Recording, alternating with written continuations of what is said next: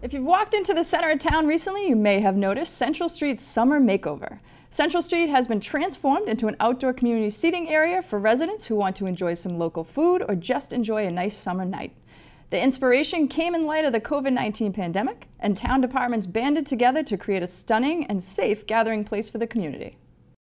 So earlier this year we had been planning on ways to bring placemaking to downtown, and the COVID pandemic sort of kicked that into gear when we were looking for a way to have people be able to eat safely outdoors, to be able to come outdoors and enjoy some of the takeout options as well as bring lunch from home or pick something up at the grocery store.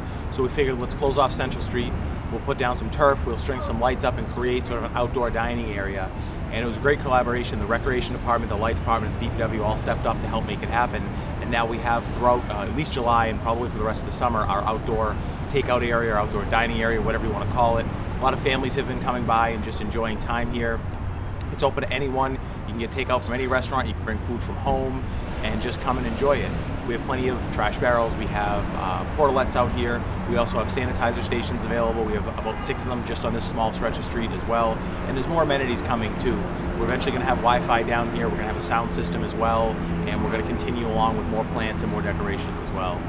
The benches that you're sitting on now on Central Street were actually built by the Facilities Department and the Public Works Department. We had ordered cafe-style seating from a vendor, but because so many restaurants are ordering that type of seating, the vendor actually had it backlogged and we weren't able to get them in.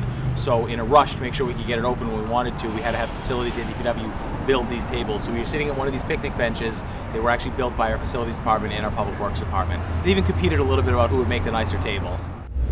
Thanks, Tony, and all our town employees who did such a great job with that project.